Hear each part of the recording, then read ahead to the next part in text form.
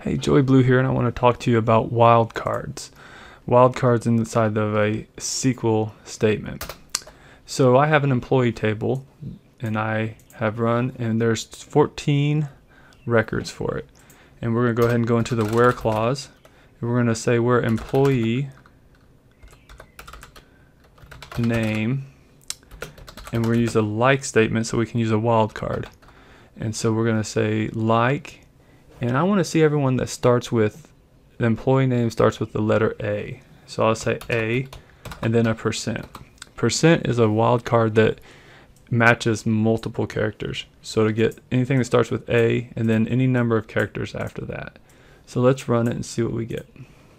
And there's two employees that start with the letter A, Alan and Adams. So let's do a little more with this. So what if we want to find the people that start with, or that have two L's in the middle of their name? So if we want to do that, we need to put a wildcard in the front, and then two L's, and then a wildcard after that. And so that means any letters in the front, two L's in the middle, somewhere, and any letters in the back. Let's execute that, and you can see we come up with two different names here. Alan, because it starts with an A, has two L's, and then an EN. And then Miller, because it starts with an MI, two L's, and an ER. Now, what if we wanted the LL to only appear as the second two letters? Well, there's another wildcard we can use, which is the underscore. The underscore is a single character wildcard. Let's see what happens when we do that. Now we only get one record, because the only name that starts with one character and then two L's is Alan. The Miller had two characters. So let's see what happens if I go ahead and put another underscore.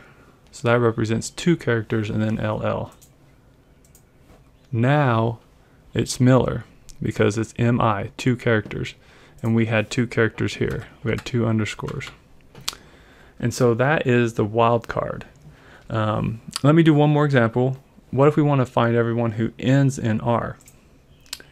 So let's remove that, put a %R, and let's run that. And so we have two names that end in an R. So that's the introduction into the wildcard characters that are in the SQL language.